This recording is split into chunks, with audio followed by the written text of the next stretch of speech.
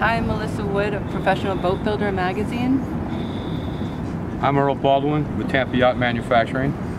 And Tim Chalfant, also with Tampa Yacht Manufacturing. Today we're at Ibex 2014 in Tampa, and Earl's going to tell us about the boat they brought to the show. This is Tampa Yacht's 44-foot fast Coastal Interceptor. The boat's 44-foot hull length, 49-foot 3 inches length overall.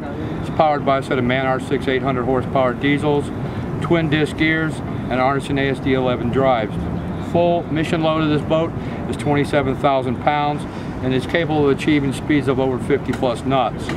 The boat will stop a 7.62 NATO ball point blank, and it recently was fitted with Allman seats. They're shock mitigating seats for lateral and up and down impact. If you step this way, you can take a look at it. I've suffered several back injuries from running boats at high rates of speed. I'm not supposed to operate anymore, but with these seats I've been able to operate no problem with no back pains for the last 5 days. I've launched the boat several times out the water, and the idea is we modified the Helm Station, removing the face of the thing, pushing it back 4 inches. So when the driver's in an operational position, he's not stretching for any of the controls. My wheel, my hand is 10 to 11 o'clock position. My throttle, even in full throttle position, I'm not in a stretched or reach position vulnerable for an injury. Basically, you can get out, you can run your boat all day in different conditions, and your crew is going to come back fresh. They're not going to come back fatigued and beaten up from all the conditions that you're running out there. You never know, 1 minute you're running on a perfect mirror, next minute you're in 6-foot seas.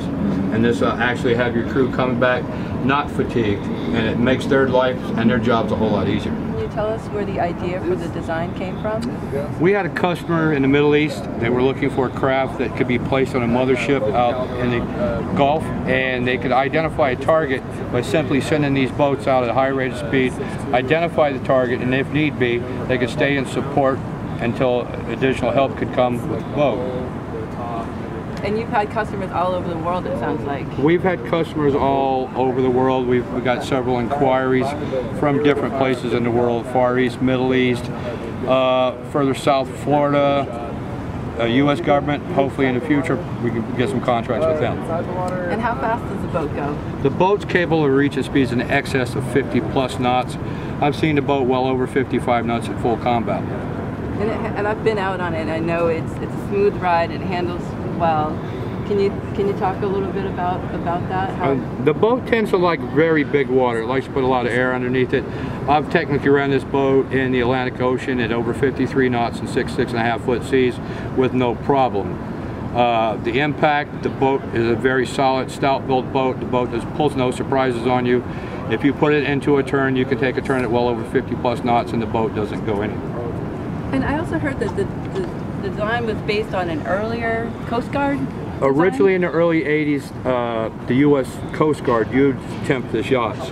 We bought the remaining assets of the company, we got the name and their hull molds, and we resurrected basically the boat.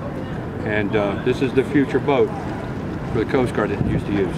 And how is the show going for you? It's kind of neat that you were able to bring the boat to Ibex this year. We had a nice chance of bringing the boat over, showing off the Allman seats and actually demonstrating to the boat to several people out here to help get our name out so they can see who we are, see our product line and what we put out, and also demonstrate the shock mitigation seats for drivers in the future running at high rates of speed. And I heard that you just came back from a race with the Sheriff's Office?